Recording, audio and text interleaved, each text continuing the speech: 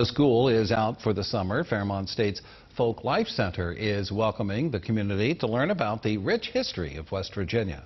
The center is hosting exhibits for Native Americans, current culture connection dating to Native times, and an exhibit featuring artifacts from the Grave Creek Mound of Moundsville. We also just recently got a grant from the West Virginia Humanities Council, and we're going to be doing a Diversity in Appalachia speakers series. So we have 6 people that are going to come in.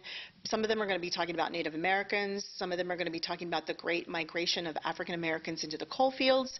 And one of the people is going to talk about the 50th anniversary of the Farmington mine disaster. And to find more information on hours, offered programs, and available classes, at our website, wboy.com.